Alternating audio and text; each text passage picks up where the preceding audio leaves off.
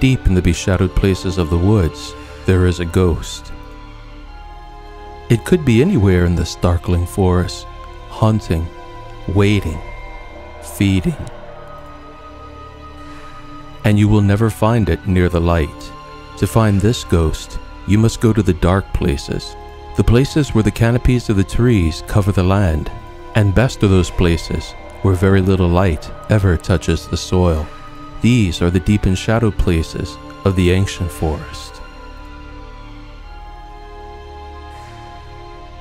To find these ghosts, Daphne and I set out near sundown, looking for hidden paths and brooks and springs, where the duff of the woodland lies deep upon the land, and there we found it. The white ghost, a phantom that steals its life from the fungal threads that lie beneath the soil like a vampire, and through them steals the life acquired by the trees, whose green leaves far overhead in the sunshine would have made nourishment from the light. As day waned, we trekked ever deeper into the forest, Daphne and I, and marking our way were the cries of coyotes and the watchful eyes of nocturnal things. And guiding our way, we had only a hope and the fey light of bags full of fireflies. Of course, what I'm speaking of is Monotropa uniflora, otherwise known as the ghost pipe, and it likes best mature forests where the sun rarely touches the land with any strength. You'll often find it on sphagnum moss, or among the deep leaves and deep duff of pine needles, and growing in places you might find wintergreen, bunchberry, and Canada mayflower. Wherever it grows, the ghost pipe is often mistaken for a fungus. It's not hard to imagine why, with its pale, ghostly white appearance, sometimes leaning toward pinks and reds, sometimes specked and striped with hues of black and purple, and other times as pure white as the ephemeral mist of a cloud. And just like fungi, it may grow singularly or in groups. But the ghost pipe is indeed a plant, a very unusual, vampiric kind of plant. It grows best where the forest is deep and dark because sunlight is harsh on its pale body, but more importantly, it establishes a mycorrhizal relationship with the threads of fungi that are found everywhere in the soil of a healthy woodland. But whereas many plants form mutually beneficial relationships with these fungi, the ghost pipe is a thief of life. It forms what is called a mycoheterotrophic relationship with the underground fungi, giving nothing we know of back to the fungus, nor to the trees and plants those fungi support. Rather, it steals their nutrients. The Monotropa sports a single flower upon a stem, and right in the center there is a substantial stigma, surrounded by 10 to 12 stamens with yellow-brown anthers. Sometimes the anthers darken with age, and sometimes not. And if we peel the anthers away, we can see a scalloped, bell-shaped seed in the middle. Here I've removed the stem to help it stand out. It's quite hard as a nut. As this plant has no need for sunlight, its leaves are delicate and translucent pale bracts, more like the ghostly memories of a leaf.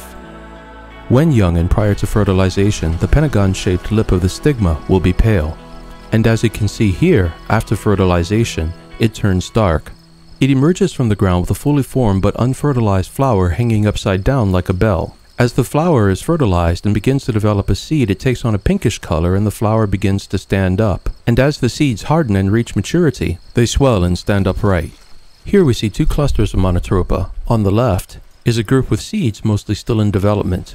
And on the right we can see the majority of flowers have stood up, meaning their seeds are well into development. From top down, they face straight up at the camera and are hard as nuts. The stem is solid, with a pale flesh and no distinct divisions. At least, not unless observed with magnification. The ghost pipe is usually white, and sometimes there are pink and red variants, and often there are dark purple spots up and down the stem, or as seen here, broken purple lines attempting to spiral down the stem. The plant tends to emerge after a period of rain following a dry spell, and grows quickly, taking only a couple days to reach full size. And its ability to grow so rapidly must undoubtedly be one of the reasons it is so often confused for a fungus. Because the way of fungi to pop up virtually overnight is well known. When young, the plant can be cooked as a pot herb, though you might prefer to give it a boil first and drain it to remove some of the acridity, but it tastes much like asparagus. And at any age it can be gathered fairly quickly for a variety of other uses. Most notably, Monotropa uniflora has medicinal uses and is often drawn upon by herbalists to relieve emotional pain as well as physical pain. It is said to have an interesting effect in dealing with both these types of pain.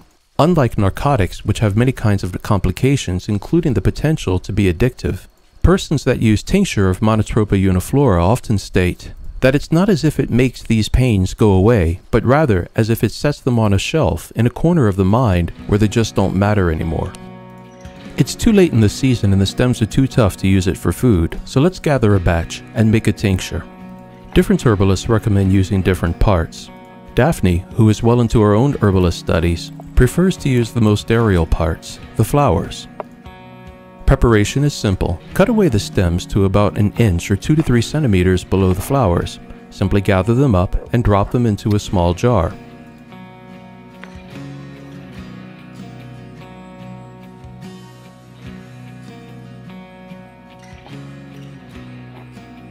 Whatever part you choose to use based on your own research, fill the jar all the way to the top. Tinctures are best processed when there is as little room for oxygen as possible in the container. Then fill the jar all the way to the top with a potable alcohol such as rum, vodka, or anything else 80 proof or better. Make sure the alcohol covers everything in the jar and then seal it up. And finally, take the jar and put it in a cool, dark place to age. Once a day for the first 3 or 4 days, give the jar a gentle shake, just enough to help loosen up any air bubbles that might be hiding among the plants. You'd be surprised how easily they can sneak in there, and if they remain, they can cause rot. And overall, you should let the tincture age for 4 to 6 weeks, leaning toward the latter. But by day 2, you will undoubtedly notice a remarkable change has taken place. The tincture will have become a deep indigo blue, meaning that the tincture is progressing correctly. When the tincture is adequately aged, strain it to remove all solids and transfer the liquid into small vials. Small vials are best because they minimize the amount of air that's in the vial. Always remember, oxygen contaminates alcohol, so you want to keep the oxygen content very low. Herbalists recommend 3 drops to a milliliter for physical pain and up to 2 doses per day of 1 milliliter each for psychological pain. Thank you for watching. If you enjoy the Naturalist program, please take a moment to subscribe. It costs nothing and never will, but it sure helps.